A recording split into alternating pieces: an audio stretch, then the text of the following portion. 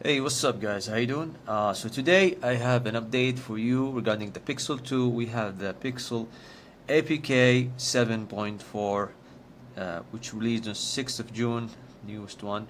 So I just installed it. Let me show you the here you can see information. There you go. 7.4.1.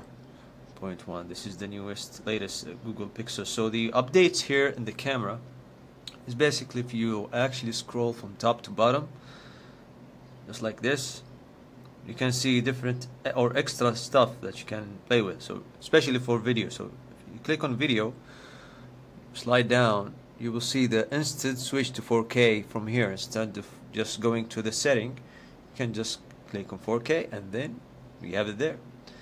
And it's actually stabilized, which is a good thing. So you go to Full HD, 60 FPS, no problems. Back to the Full HD, 30 or 4K. Now this is the major change here in the video camera. So if we actually would go to take a picture and see if it's actually good or not, or better than before, we can try. So this is let's take a look. So taking a picture, processing. There you go, you have the picture here. So let's take a look at the details. Details looks nice. Here, as you can see, now we have to actually test this picture against the other phones, but I'm here first to show you the differences. Let's take the portrait shot and see if there's improvement, because we have a lot of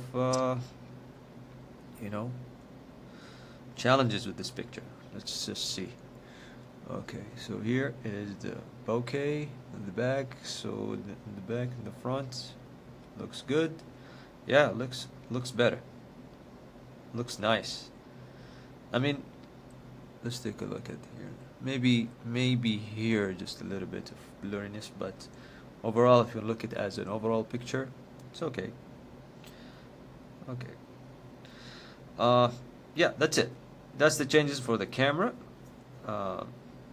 Like it, please share, like, and subscribe. I'm gonna put another video also trying this camera versus other cameras using the bokeh, maybe the Realme X2 Pro. So yeah, take care guys, see you guys later.